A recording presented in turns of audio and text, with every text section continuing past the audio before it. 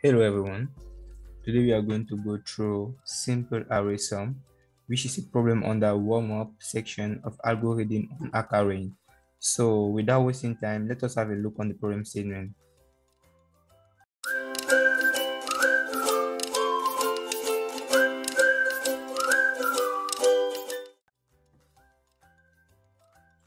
So here's the problem statement.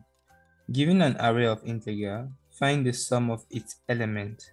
For example, if the array r equals to 1, 2, 3, you need to perform the sum of all the elements in the array. That would be 1 plus 2 plus 3, which will return 6.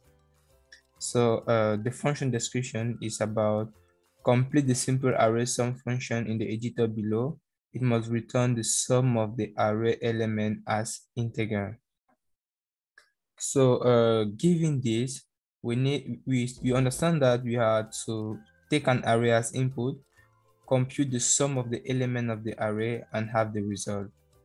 So for instance, for this example, we have an array of 6 elements, and what we should return is 1 plus 2, which is 3, plus 3, which is 6, plus 4, which is 10, plus 10, which is 20, plus 11, which is 31.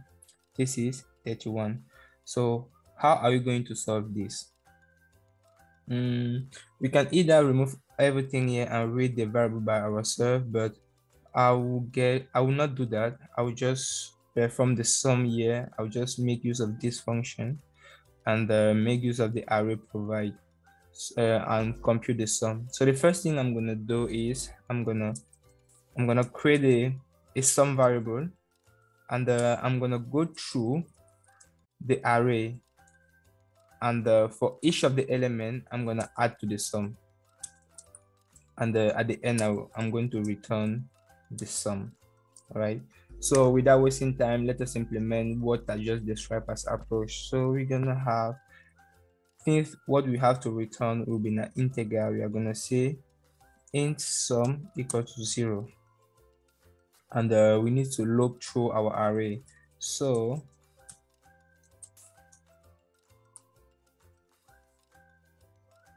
our size. So now I'm in my array. So I represent all the index of the element of the array. So I'm gonna say, and now I can return. So basically what is happening is that I have the sum, which I initiate at 0, and for each of the element that I'm seeing in the array, I will take the element and I will add to the previous value of the sum, and I have to return the sum. Let us run and see what it gives as output.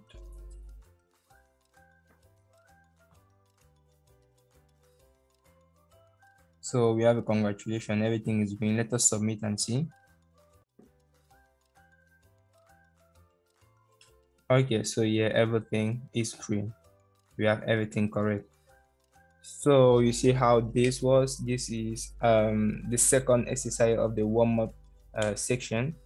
So it is interesting to have a look and try to solve it by yourself if you are newbies to competitive programming and algorithm. And if you have any problem, any issue understanding something, feel free to leave a message in the comment section. See you on the next video. Ciao.